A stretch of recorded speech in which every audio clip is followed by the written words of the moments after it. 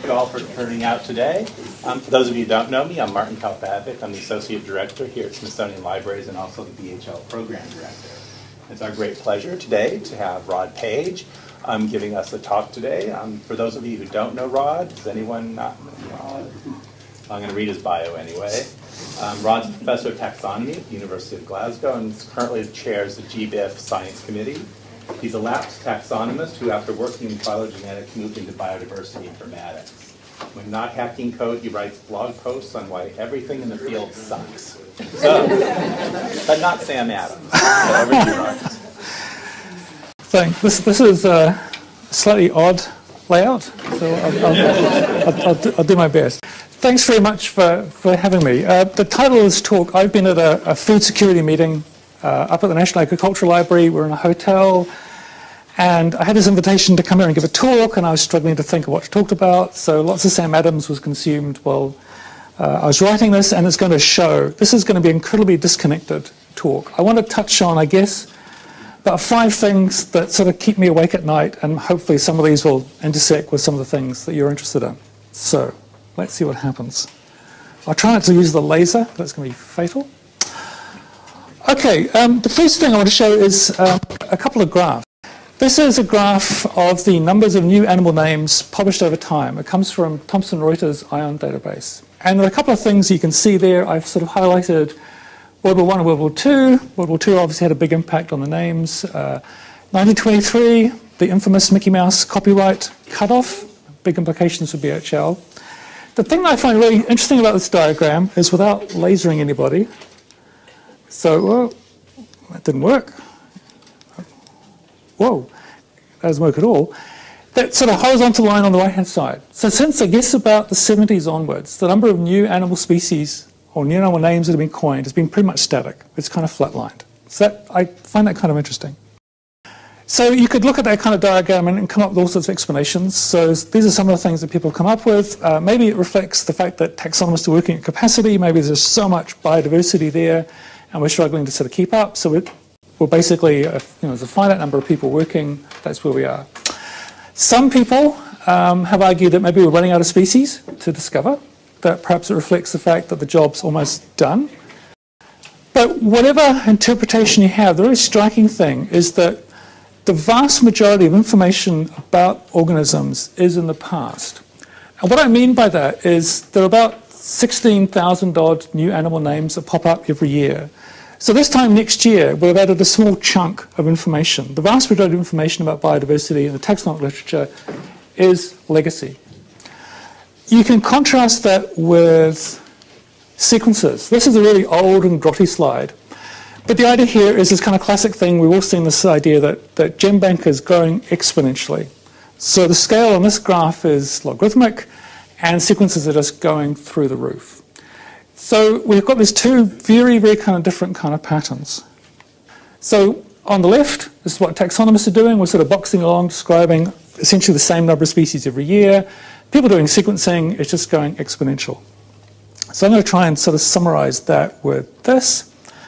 So these are 2 very different patterns. And one thing that kind of I ponder about is what's the best way to kind of respond to that? So if you're a researcher in this field, what would looking at that diagram tell us to do? So one response might be to think, okay, all the action is clearly in sequencing. Sequencing is where we should be, and we can do all sorts of funky kind of things there. So if you're going to talk about sequences, you're going to think about phylogeny, about evolutionary trees. And this is an area that I used to be really heavily engaged in. I really haven't done anything meaningful in this area for a long, long time. But there's one topic I'm still really interested in, and it's this perennial kind of issue of visualization.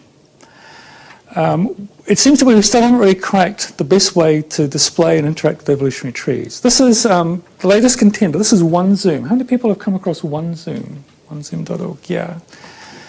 It's very, very slick. It's very kind of nice. It's getting a lot of kind of interest from people interested in community outreach of evolutionary trees. I hate it. I loathe it with a passion. And the reason for that is it seems to me to incredibly distort the evolutionary tree. So if you look at mammals, it's a gorgeous kind of fractal kind of pattern. But the first kind of split in mammals is this huge branch coming off down the bottom. Those are monotremes. That's the platypus and the spiny anteater. So these are the echidna. That's a tiny fraction of mammal diversity. You look at that, you have no notion that the vast majority of mammals are bats and rats. It sort of seems incredibly kind of distorting. So I still think there's this kind of goal of how do we best display the tree of life.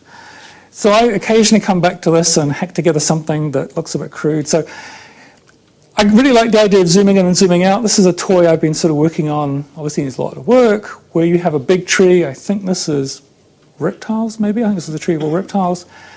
What I really want is a kind of visualization that you can do some work with, in a sense. I want to be able to zoom in, I want to be able to see the branches and go and get some detail. And it seems to me that we're sort of caught between visualizations that are kind of fun to interact with, but you can't actually learn much from, can't do any kind of work with, and sort of visualizations like this, which are desperately kind of unfinished.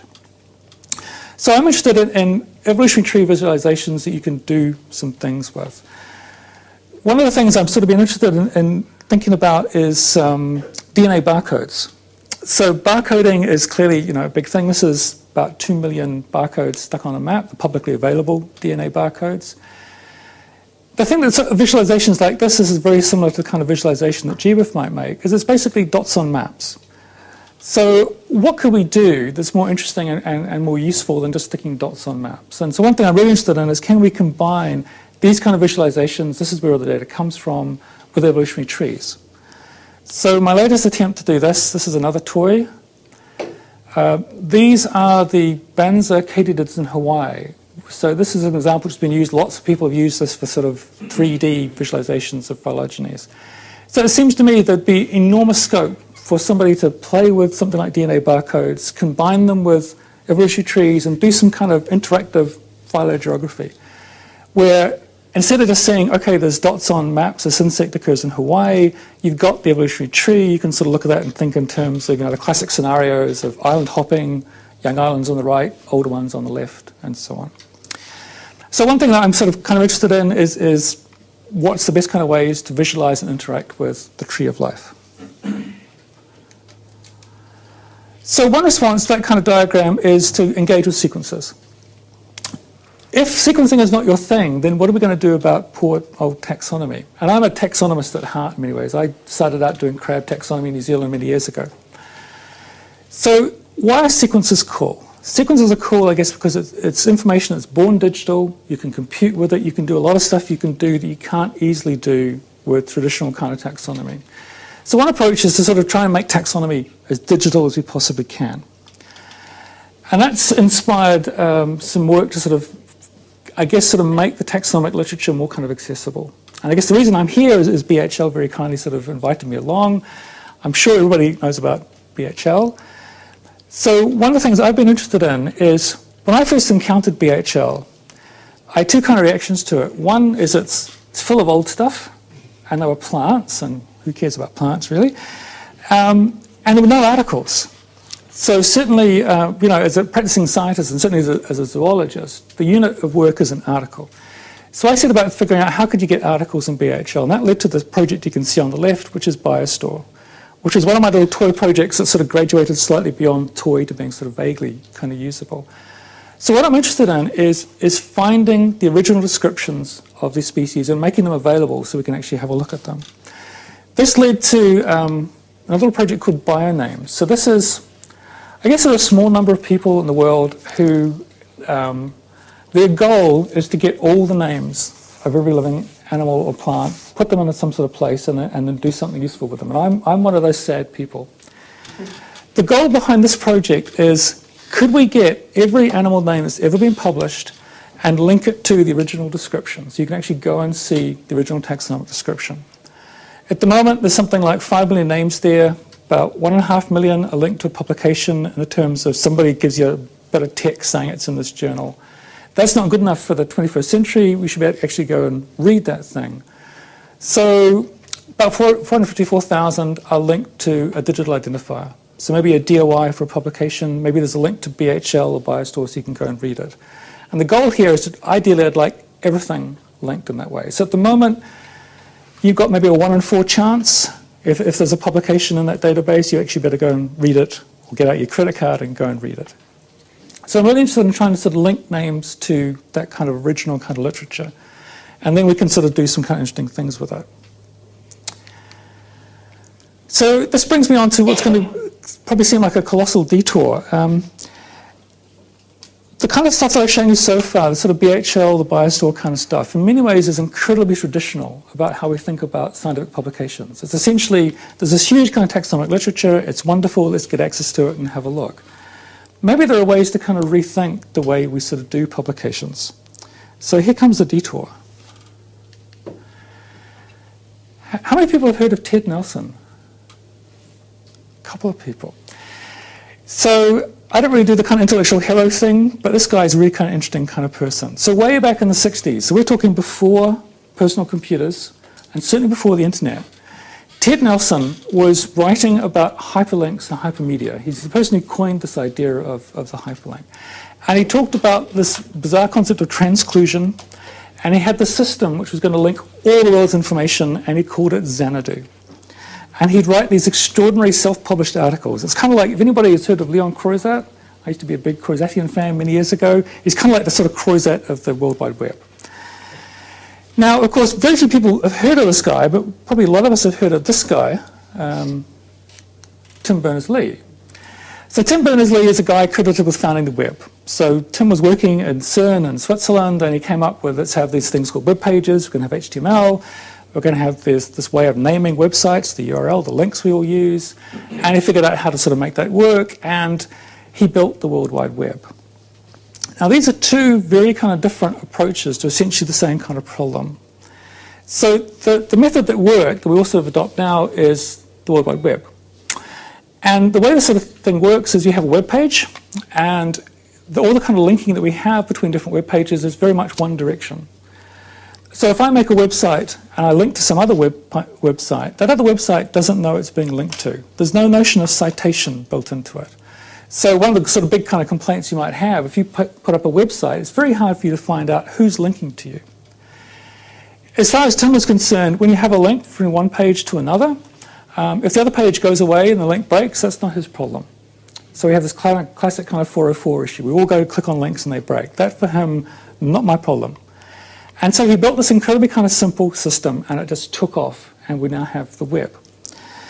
Ted Nelson, bless him, hates the World Wide Web. He loathes it with a passion. Even though everybody kind of credits him as kind of one of the early founders of the web, he cannot stand this. He wants to remove it completely and start again.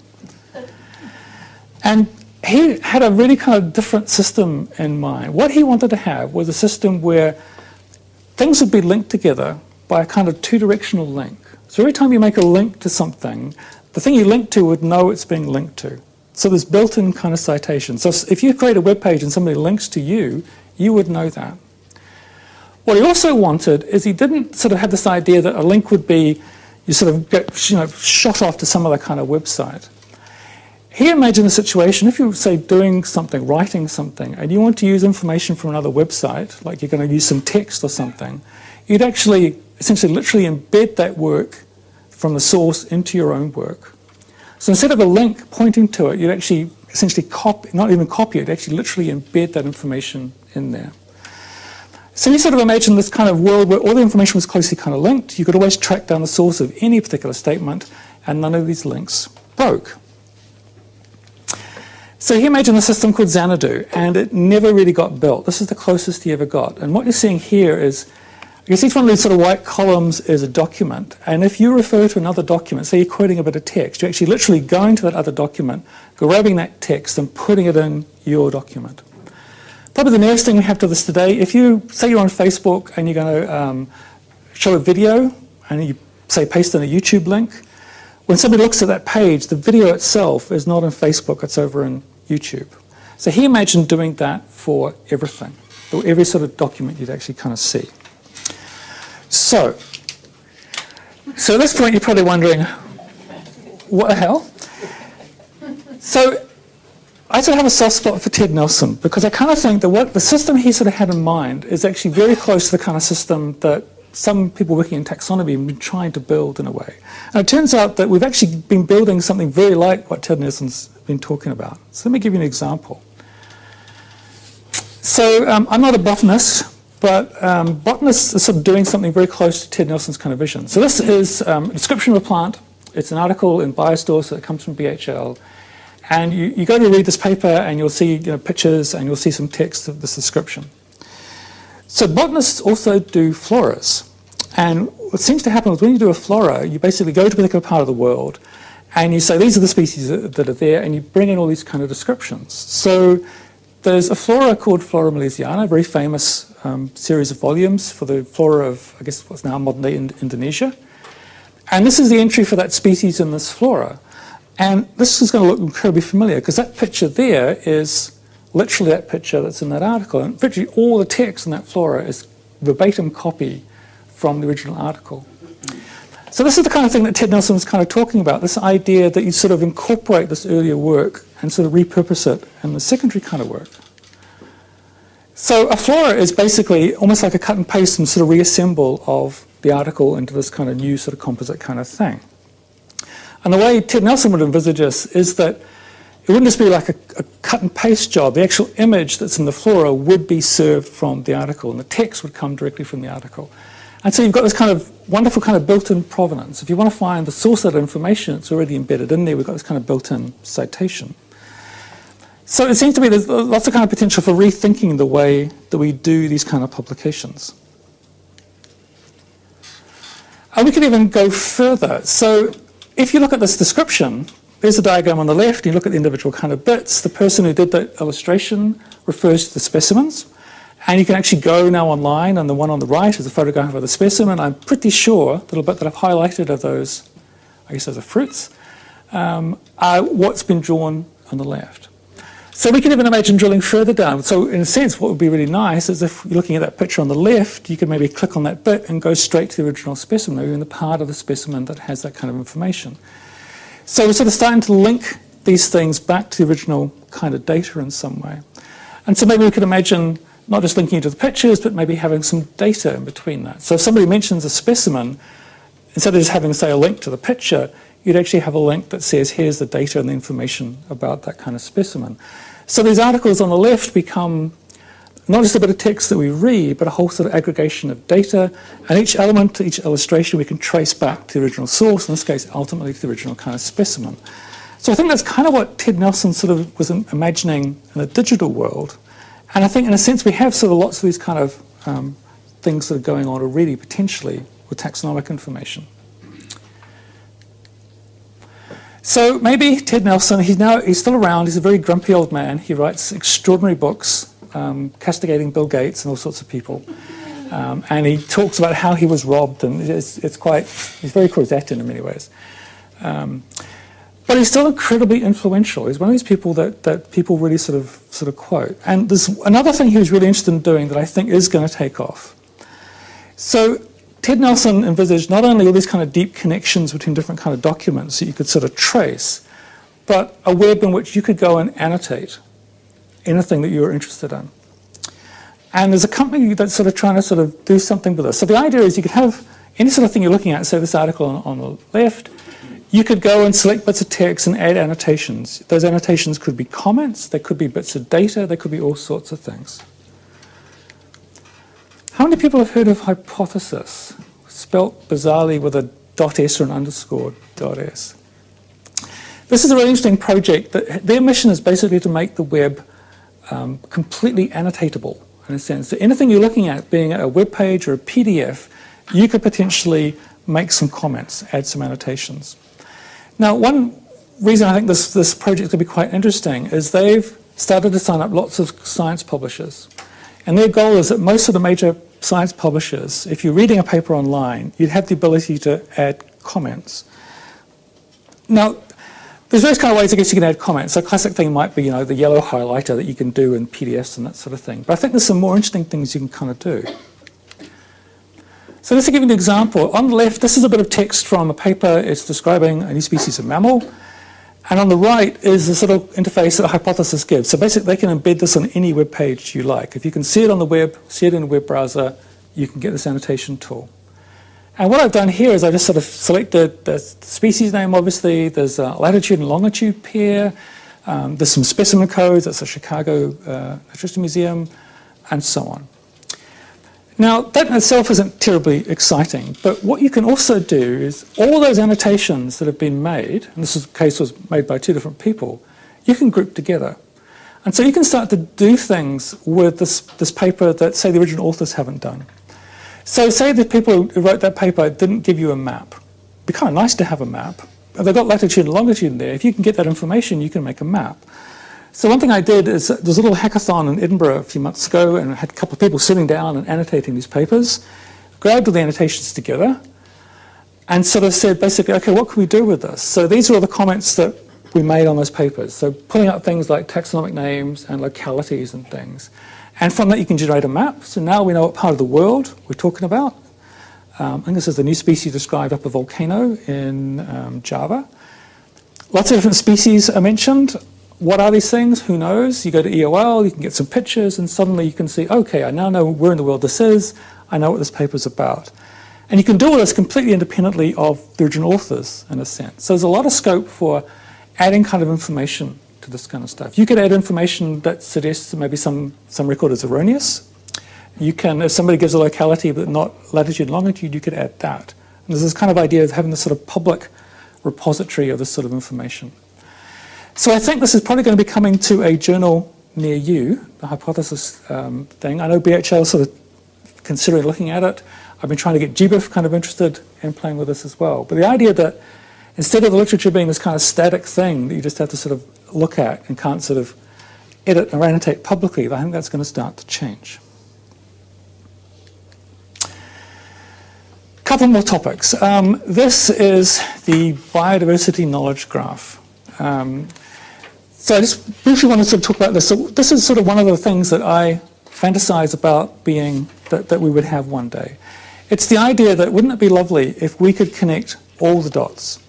So that if we could connect literature to taxonomy, which is kind of what the Bionames project is about, that we could connect literature to specimens. So every time a specimen has been mentioned in the literature, we'd have that link. That we could trace back every sequence to its voucher specimen, and so on.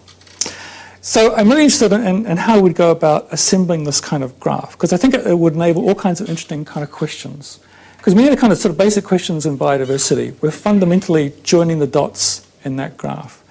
So if you want to make, say, a phylogeny appear on a map, like I showed earlier, you need some sequences. You need to know where those sequences came from. So if you found the specimens and if they were georeferenced, you could then join the dots. I've got a sequence, I've got a tree, I've got a dot on a map. I can do phylogeography. So I'm not going to talk in great detail about this. There's a kind of little research note I sort of wrote about sort of saying, wouldn't it be cool if we had this? One thing that kind of interests me is how would this actually happen? I'm trying to think about how we could sort of build this. Now it occurs to me that we have this part of this already. So over on the left-hand side, there's publications, people, and journals. So we have really good identifiers for publications. We have DOIs. We have identifiers for people now, orchids. How many people have got an orchid? A few people, yeah. So orchids are these globally unique identifiers for researchers. And research agencies and some publishers are advocating that we all get these. In fact, there are some journals like Proceedings of the Royal Society of London you cannot publish in unless you get an orchid.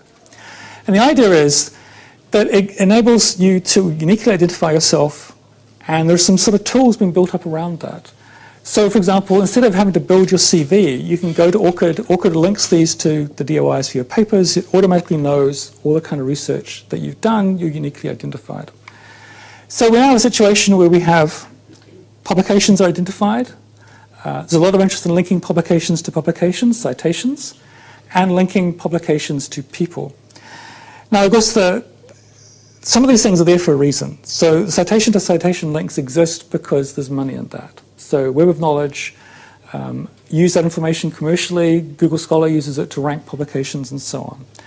The link between ORCID and publications, that's being driven, I guess, by institutions and funding agencies wanting to know what we're doing.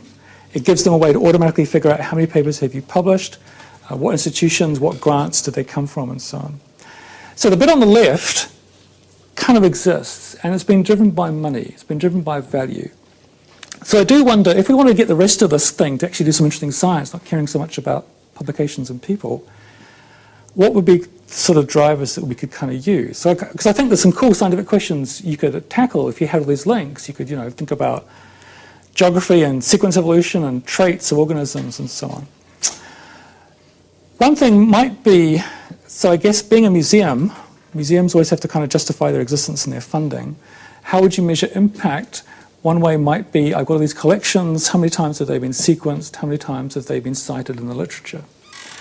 So I do wonder whether maybe one way we could sort of drive building part of this is, say, if we had services that for any museum in the world could tell you the impact of your collection. I know I've seen, there have been panicked emails in Taxicom about this. My manager needs a list of everything that's ever been done this year based on my collection. Can we have that tomorrow, please? So given that there might be some value in that, financial or otherwise, maybe that sort of thing could be something that could be kind of built. So I'm just showing that there's kind of something to sort of think about. I'd love this to exist. The challenge is going to be how do you kind of engineer that to sort of happen. Now, last totally disconnected topic, GBIF. How many people have heard of GBIF? Cool. I asked that question a lot, and quite often not so much of a response, particularly among students, quite interestingly. So I've become involved in GBIF. And I've sort of, it's quite ironic really, because I used to write a lot of blog posts about how bad the data was in GBIF. So now I'm sort of involved, I'm trying to figure out how you sort of tackle this. So I think there are all sorts of issues that are sort of behind this, and some of these issues are more general than just GBIF. So GBIF is a kind of truly Byzantine organization. The way it works in terms of data is you have data typically, say, from a museum or herbarium, or some other organization. Before that data goes into GBIF, it has to be approved at some sort of national level. So GBIF is all about national organizations before data gets in there. So you have a collection, the data is digitized, it goes into GBIF. Now, inevitably, something might be wrong with the data. And then the question is, so how would you fix an error? And what tends to happen is somebody, I guess the model is, you find a mistake, GBIF will send you an email saying there's something wrong, and it gets fixed. And in my experience, this just fails completely. It's based on a whole bunch of assumptions, but a big assumption is that the museums or institutions that have that data have the resources to go and fix the data. It assumes that there's a team of people cleaning the data and can sort of tackle this. Now, in some cases, that's true, but I think in the vast majority of cases, it's not. Certainly in many of the small institutions, there's nobody around who's going to sort of be able to expend that effort to clean the data. Quite often the data is published as a kind of one-time thing. It's like we've ticked a box, data published in GBIF, tick, and off it goes.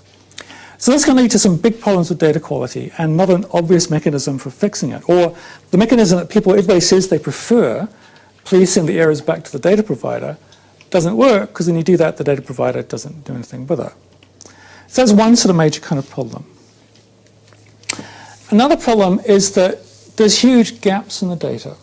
And this is an example that I came across recently that I thought was really kind of alarming. So the Zika virus, huge publicity, mosquito-borne virus, lots of news reports coming out of Brazil, and there are two species of mosquito implicated. So very high-profile thing, and these are very high-profile mosquitoes. So I went to GBIF to have a look at what GBIF could say. And according to GBIF, all these news reports coming out from Brazil are clearly bogus, because the mosquito doesn't live there. And this was sort of slightly alarming. So this is the best that our sort of best global infrastructure for biodiversity information could tell us. The mosquito doesn't exist there. Now, of course, that's completely nonsense. And it turns out there's an extraordinary data set that's open access, that's been published in a repository, I think, run by the journal Nature, that had a huge amount of information on this mosquito. And so I went and grabbed that and stuck it in, and suddenly here we are. And you can see this mosquito is, very, very widespread. Yes, it does occur in Brazil. It's doing its best to invade the United States, and so on. So that's kind of crazy in a sense that this sort of global database can't tell you information about clearly a really kind of important and topical kind of organism. Now, I managed to get that data in because I have a sort of relationship with GBIF, and I could click a few buttons and do that. But there's an issue about how do you, if you haven't got that kind of relationship, how do you get this kind of important data in there really, really quickly? There's a huge kind of bureaucratic process to getting data in, which makes GBIF kind of really kind of slow and unresponsive.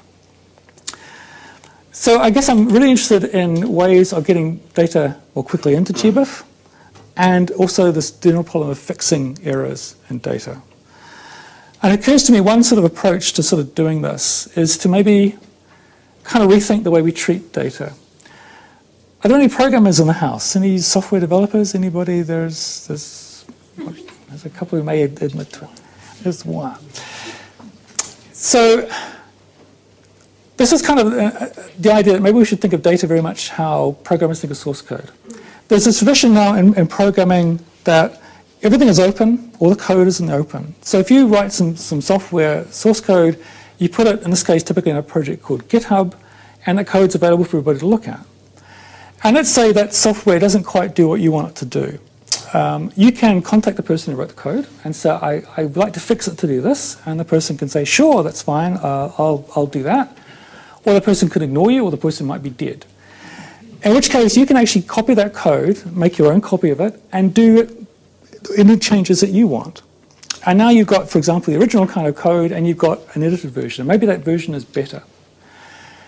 So that's entirely kind of accepted within the open source community. This idea of you have the code, you can fork it, everything is traceable, so everybody knows where it originally came from, and everybody's edits and contributions are incredibly explicit.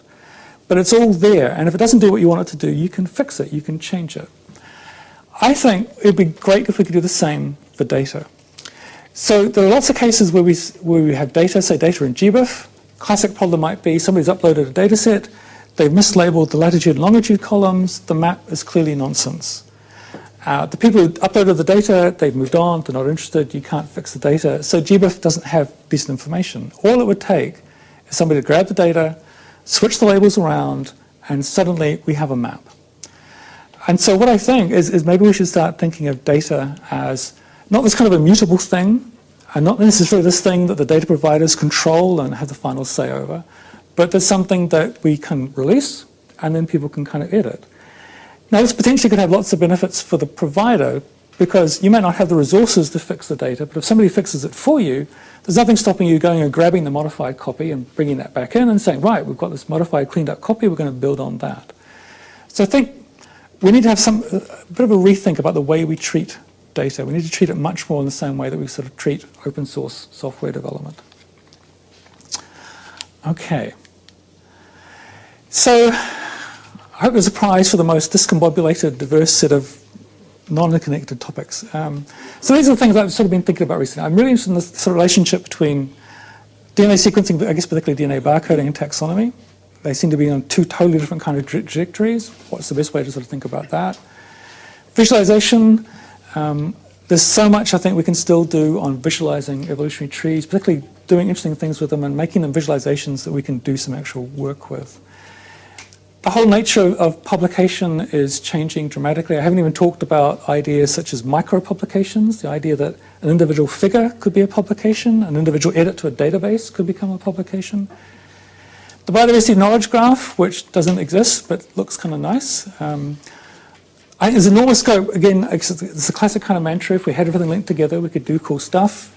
There seems to be a huge challenge in actually making those links. And finally, data is becoming incredibly important. I think we're moving to a case where people are happy to have data in the open. Data is becoming citable. People now get DOIs for data. But we still sort of treat it as this kind of thing that the provider has some sort of special privileges over, which I think is holding us back seriously, certainly from the perspective of organizations like GBIF. Thanks so much for your time.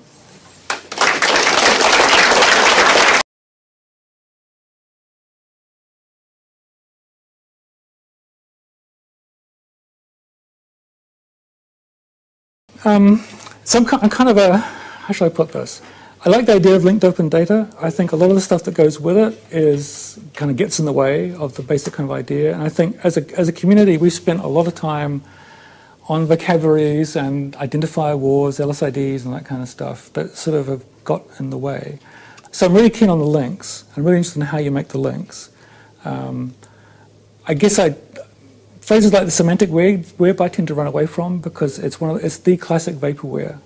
So Tim Berners-Lee when he gave us the web, he said this was kind of like version 1.0. The real web is going to be this web of data called the semantic web.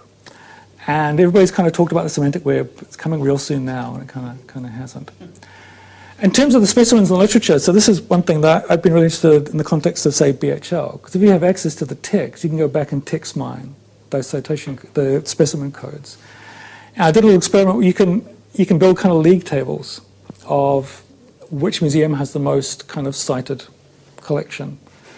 Now, I guess there's possibly a danger in that, because once you have a metric, people are going to try and optimize that. But I think, from my point of view, it would be wonderful for any particular specimen. So imagine going to GBIF or any kind of site that has a specimen.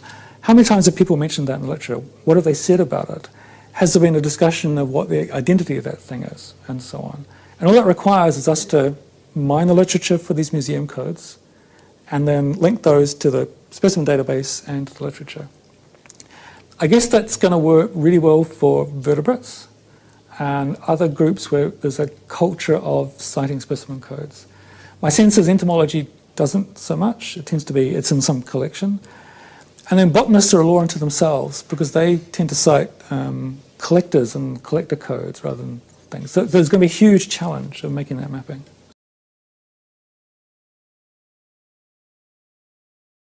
If there is a culture of citing specimens in a certain kind of way, then it's just a question of locating that in text, and we can already locate taxonomic names, we could locate those. And then there are tools emerging around GBIF that you can sort of take this code and try and map it to what GBIF has, and then you've got some sort of link. And if say, GBIF has, I think they store the ARCs as well, then you can make that kind of connection. Right. So I think it's going to happen, it's just going to require a bit of sort of futzing. The challenge is, like with most of these things, going forward, you can use the identifiers. Sure. It's the same with the literature.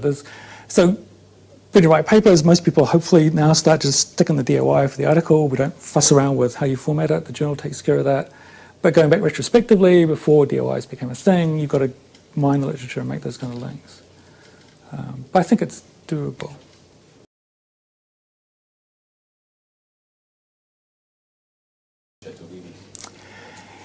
Yeah, I mean, 6 million is a lot, so there are scalability issues. But if, for example, that was source code, you could see exactly what the changes were. And so if you made some changes and somebody else made some changes, then you can reconcile them, you can see whether they're compatible with each other. So maybe somebody at GBIF edited one bit of that record and you edited something else. If they're compatible, they'd merge together. So, I mean, I use GitHub as an example of that. It's not really designed for big chunks of data, it's designed for fragments of text. But I think there's a lot of scope for having some system like that. I mean, the case where you are clearly actively engaged and can edit it is one situation. My suspicion is for lots of data, that isn't the case. There's just nobody at home to do that.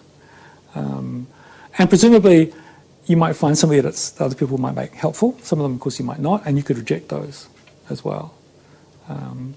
But we just need to scale that to handle 6 million records at a time.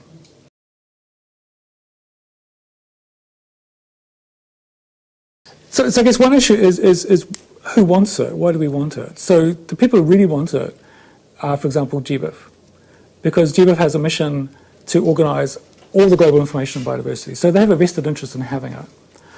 But if you're a taxonomist, what's your interest in having a global classification? Because the chances are, if you've got a global classification, it's not going to agree with you. So I guess the question is, what's the driver for having one? So I think organisations that think globally will have a very strong driver. Then I guess you've got attempts like the Catalogue of Life, which they sort of institutionalise this whole kind of process of trying to do it, and that seems incredibly kind of slow. So I think there's kind of a lag kind of effect. So I guess given that we're not a tightly integrated community, that there's very few strong drivers for having a global background classification, apart from organisations like GBIF or, say, NCBI in terms of the sequences. Maybe it's not that surprising. There's an abstract idea that it would be a good thing to have, but that doesn't really motivate people. So I think there are some organisations like, I guess, EOL and NCBI and GBIF for whom it is a big deal because they need to provide navigation. But then, okay, do taxonomists think that helping those organisations achieve that goal is something they should be doing? I suspect many of them probably don't see it like that. So I wonder whether it's kind of an abstract good with no clear rationale for doing it, unless you are part of those organisations. We have a very strong rationale for doing it. Because I suspect there are probably quite valid reasons why it hasn't happened, and maybe the drivers are just not there.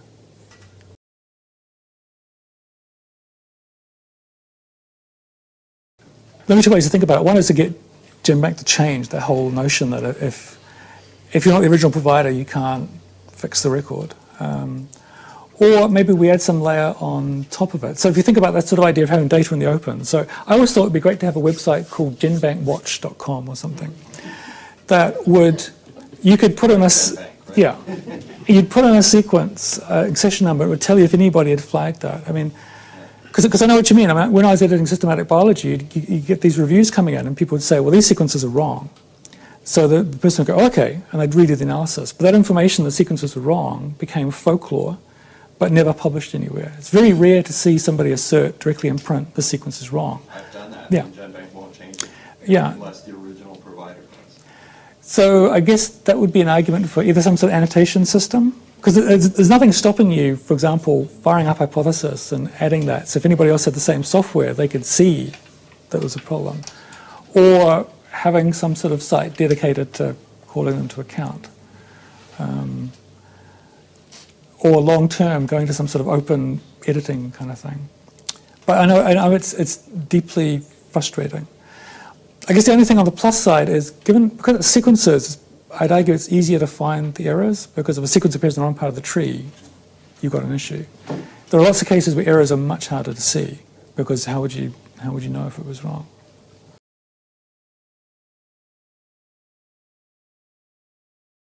I think there are a couple of things happening. So one thing is the kind of very rich publications that Pensoft are publishing. So ZooKeys and MicroKeys and PhytoKeys. So this idea that your publication, if you've got a species name in it, you mark it up as that. If you've got a specimen code, you mark it up and you link it. So as you're generating a publication, it becomes much kind of richer. Part of the challenge is that can be hard work. I don't publish many papers anymore. I sort of blog, which is career suicide. But so I was publishing a paper recently, and it was incredibly bureaucratic and onerous to sort of fill in all these boxes. In the good old days, you just type some nonsense and you send it off. And, so the more kind of annotation and markup you add, I mean, the danger is it's going to be a tedious process to do. But if you look at a recent article in ZooKeys or PhytoKeys, the kind of links they have, basically you can auto-generate maps, you can interpret the specimen data. So one approach is to have a much more rigorously kind of marked up kind of text. I think another thing we're going to see is the very nature of publication is going to change. So people are talking about micro publications and nano publications. So, one approach is, ultimately many of the things we're dealing with are facts, little statements. What we tend to do is write a whole bunch of prose, and there's information in that, and at some point we try and figure out what does it actually mean. What if we started publishing facts, like this species is found here, its sequence is this. And maybe those are the smallest kind of units we can actually do some work with, so maybe we could start citing those. So there's some interest, particularly in the bioinformatics sort of biomedical community, of publishing these assertions. And you could give them a DOI, you could get some credit for them, you could also track their kind of provenance. Some people saying things like individual figures could be a publication. We can't almost do that at the moment. If you publish in, say, a PLOS journal, your figure gets a DOI. And maybe this might be a mechanism for annotating databases. So if, say you go to a website and there's clearly a problem with that data, it might take you a good day or so to figure out what the problem is. So I go to GBIF sometimes, and there's a dot in the wrong place, and I go and read the literature, and I discover there's some weird synonymy. You do a bit of scholarship, and then that's a lot of work. Wouldn't it be kind of nice if I could then sort of bundle those two things together and say, I fixed this record, here it is, blah, blah, blah, DOI, citable unit, done. It gives me some credit, it publishes that bit of work that might otherwise kind of vanish. So I think we're going to see publications change quite a bit. We're now also seeing people are publishing data. So in many ways, I think data is probably far more important than publications. So if you think of GenBank sequences, so apart from the fact that some are wrong, so a GenBank sequence from 20 years ago is still valuable and still be used. If you read the phylogeny paper that used that for 20 years ago, it would be hysterical. You couldn't publish that today, but you reuse the data. So maybe we should be thinking about publishing data. That would be the thing that we sort of care about. So I think all of this is kind of in flux, which makes it kind of interesting.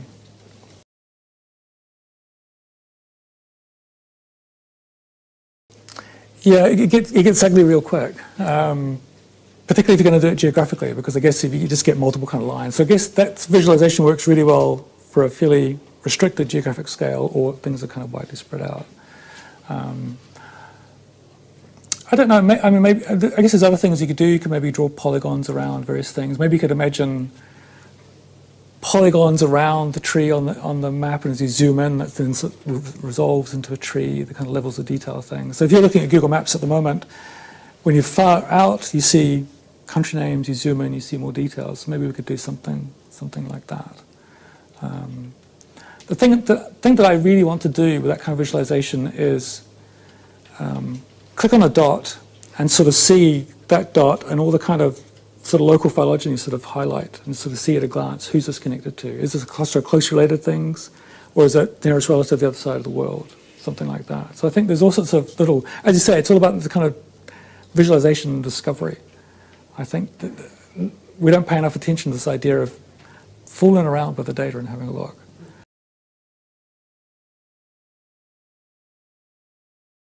So this is a challenge which I tend to run away from in a sense, because versioning is hard. And I guess this comes back to the whole idea of, can you replicate exactly that kind of result? So there's a whole movement in science about being able to exactly repeat somebody's analysis, which sounds really good, but it's going to be really, really difficult.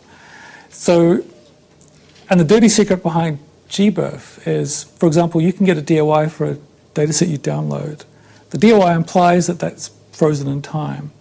GBIF can't store all that data. So you may come back in a year's time and click on that DOI and you won't get that data set because it's changed for the kind of reasons you sort of talk about. So I don't think there's an easy answer to that. Unless, for example, you could grab all the data used at that particular time for a particular analysis you did and freeze that, then somebody can repeat what you did. But I think it's going to be the nature of the beast that if you come back at a later date, you might not get exactly the same data. I guess what always interests me in those sort of discussions is, how much does that matter? Because people always get hung up about versioning. I'm not sure how much it really matters. So, for example, Wikipedia is versioned.